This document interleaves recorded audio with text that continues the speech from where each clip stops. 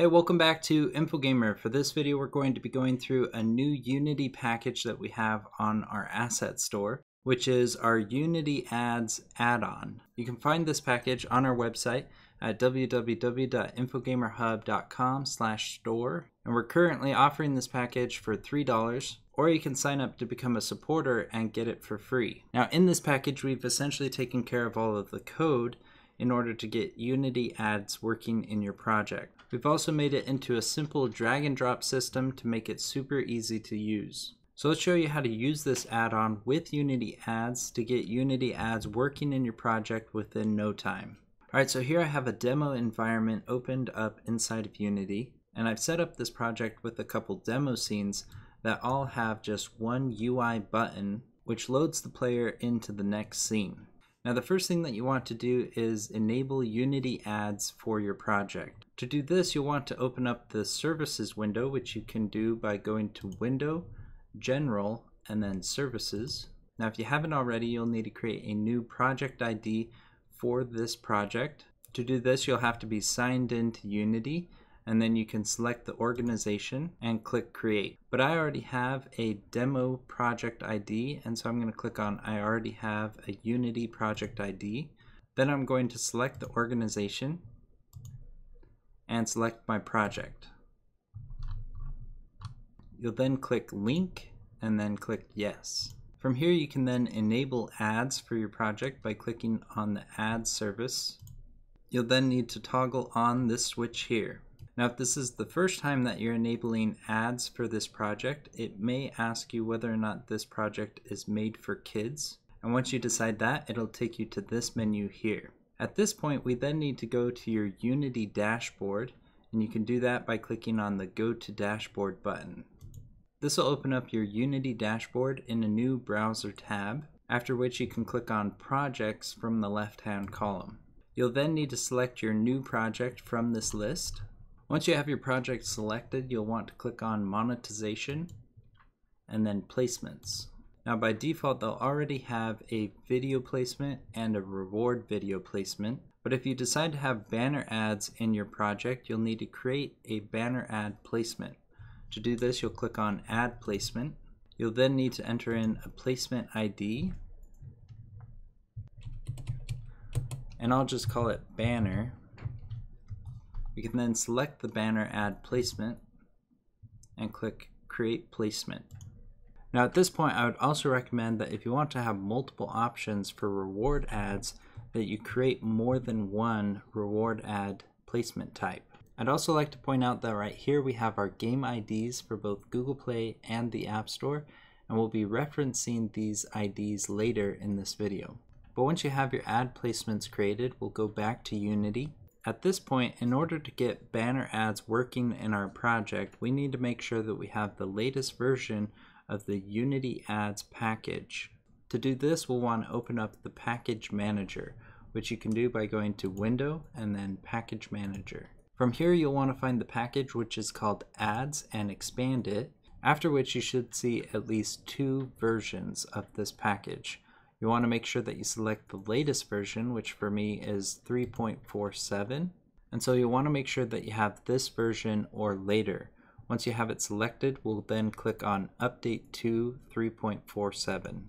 Once it's updated, we can then import our Unity package. To do this, we'll go up to Assets, Import Package, Custom Package. You'll then need to find the location which you've saved our Unity package and open it. This will open up a new window in which you want to make sure that you leave everything selected and click Import. But I already have this package in my project, so I'll just close it. Now in this package, you should have a couple of prefabs, scripts, and one sprite image. Now to implement this package, the first thing that you'll want to do is find the Unity Ads Initializer prefab. With this prefab selected, there's a field for inputting the Android and iOS IDs from your Unity dashboard. So you'll need to go back to your Unity dashboard, and with your project selected, you can click on the copy button for each of these game IDs, then go back to Unity and paste it into the corresponding field. You can then toggle on whether or not you want test mode to be enabled. and it's recommended that you have test mode enabled while developing your project, but you'll want to disable it before publishing your game. Once you've changed these settings, you'll then want to drag the Unity Add Initializer prefab into your first scene, and it's preferable if that scene is a splash screen scene. Now this prefab takes care of linking your project to those game IDs on your Unity dashboard. Next up, let's take care of the interstitial adds, which are adds that play automatically at certain points in your game. To do this, we'll select the Video Add Player prefab. With this prefab, there's one setting that you can change, which is the time between each interstitial add.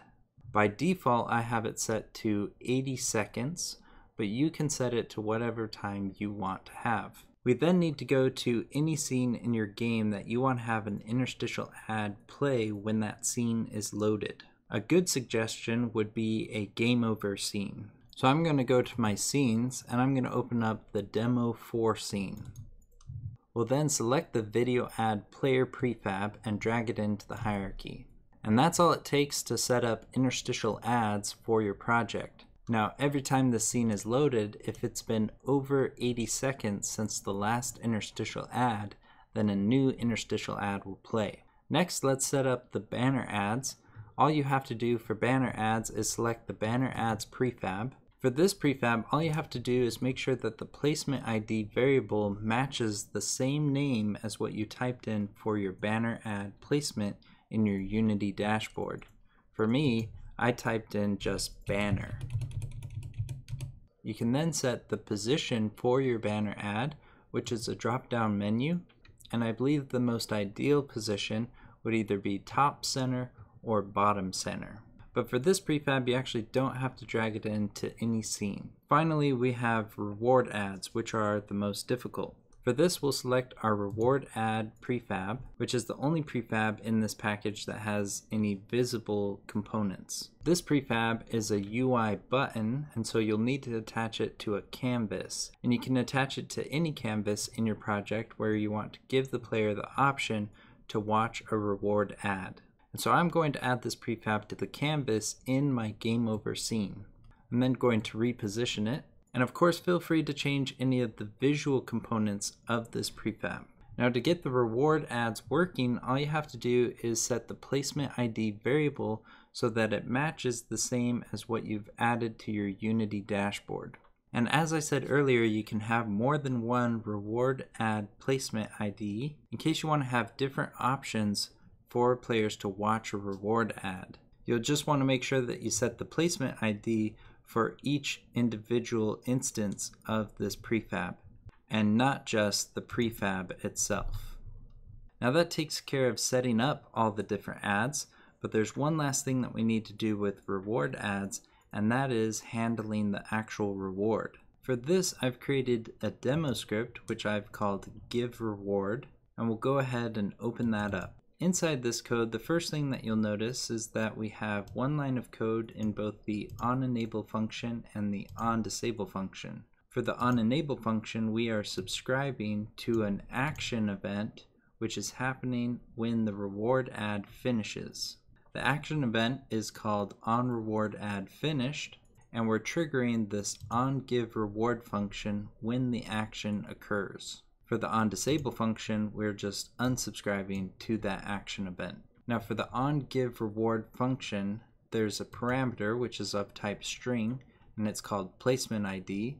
And so when this action event is triggered, it actually passes a string value to this function, which is the placement ID for the reward add that just played. Inside this function, I have multiple if statements for different string values. So all you have to do is change the string value that you're comparing the placement ID to match whatever placement IDs you actually have in your Unity dashboard. If you only have one placement ID for a reward add, then you only need one if statement. If you have more than two, then you'll have to create another if statement.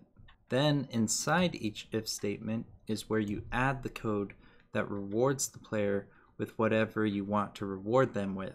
It could be coins or gems, or being able to continue on with the game that they just lost, but with more health. And it's a good idea to be creative and generous with the actual rewards, because the reward ads are what pay the most out of the 3 different placement options.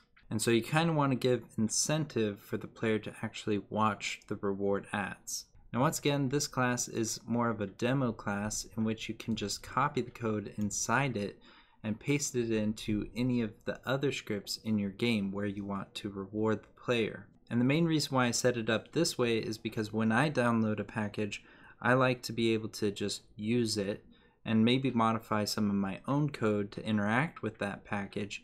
But what I don't want to have to do is tinker with any of the scripts that come with the package in order to get those scripts to interact with my personal scripts. Alright, so here I've made a modification to this script. I'm going to save it. We'll go back to Unity. I'll then just add this demo give reward add prefab to my game over scene. And then I should be able to test my project and see if it works. So I'm going to load into my demo 1 scene. And we'll click play. Alright, so I'm going to click next. And here you can see that we're now in demo 2 and we have some don't destroy on load game objects. The first is the add timer. This counts down our timer for the interstitial ads. And then we have our banner add object. And in our game scene you can see that we have a space for a banner ad that says this would be your banner. Now I'm going to click next again, which will load me into demo 3. We still have our banner ad and our add timer. I'm then going to click next one more time.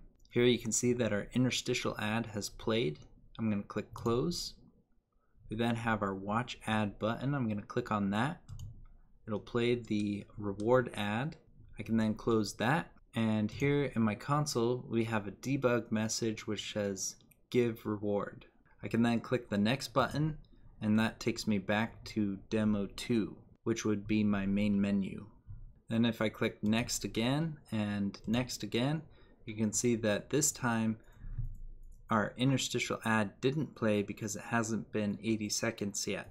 If I loop through it again though, there we have it again, because it has been 80 seconds since the last one.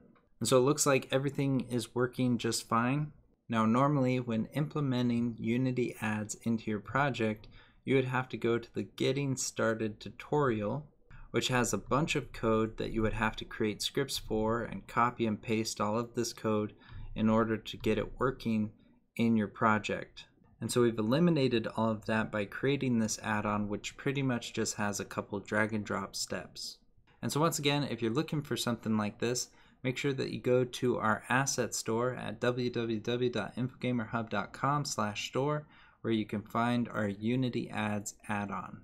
Now thank you so much for watching, and we'll see you next time.